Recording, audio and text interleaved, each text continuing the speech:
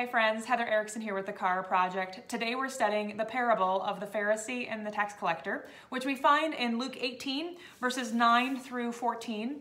As we dive into this parable, the first thing we always love to do when we study a parable is figure out who Jesus is talking to.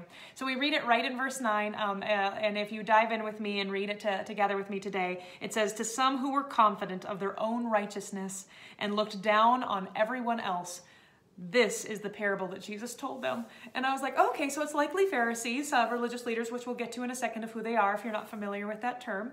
But I was like, this also could be describing me. I can get confident sometime, and I can also look down at other people. So I'm like, okay, all right, Lord, I'm listening as we dive in here.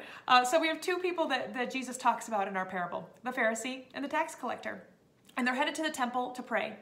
The Pharisee, if we know anything about Jewish religious leaders at all, that's what the Pharisee was. Back at the beginning of the Bible, when we look at Moses getting the law from God descended and said, hey, in order for you to have right standing with me, these are all the things you have to do in order to have right standing. And God was kind of giving the long list on purpose to be able to say, there's nothing you can do. You can't actually be perfect enough to be able to get right standing. And that's why he's going to have to send Jesus. He sends Jesus later in the Bible so that we see that the reason why Jesus came was to abolish the law and have to get rid of it all, because we don't have to do all these things. That's not what God expects of us. But he gave these laws to kind of show there's nothing we can do. So 613 laws later, the Pharisees are all trying to keep the laws and make sure that everybody knows how to pray and what to eat and how to preserve sanctification and make sure they're worthy for God. But they started adding rules on top of it. It's like when you tell your kids, hey, you're not allowed to go outside, but instead you say, yeah, you actually can't leave your room, because you're trying to add in different buffers and different rules to make sure that they don't break the real rule. Same concept for the Pharisees. They started adding in additional rules. Now, in the heart of it, they were trying to be God-honoring, but they twisted it to become more about what they did and making sure that they were seen for how well they kept the law, and it started to get tainted. And that's what we see a little bit in today's parable. We see some of the taintedness, which we'll get to. The second person in our story is a tax collector. In that time, in the Roman rule, tax collectors would take on the taxes and accept them from the people so they could pay Rome. Now, if you were a Jewish tax collector in that time period, that would mean that you have turned your back from your Jewish family to be able to go and work for Rome. But in addition to that, as a tax collector, you could add on additional fees to the taxes you were collecting and pocket them for yourself, and Rome would be fine with it. As long as they got their money, they're good with whatever you did.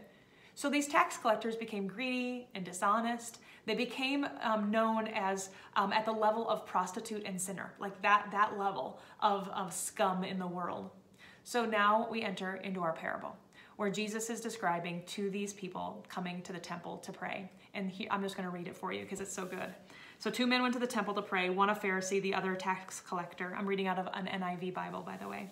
The Pharisee stood by himself and prayed, "God, I thank you that I am not like other people, robbers, evildoers, adulterers, or even this tax collector. I fast twice a week, and I give 1/10 of all I get."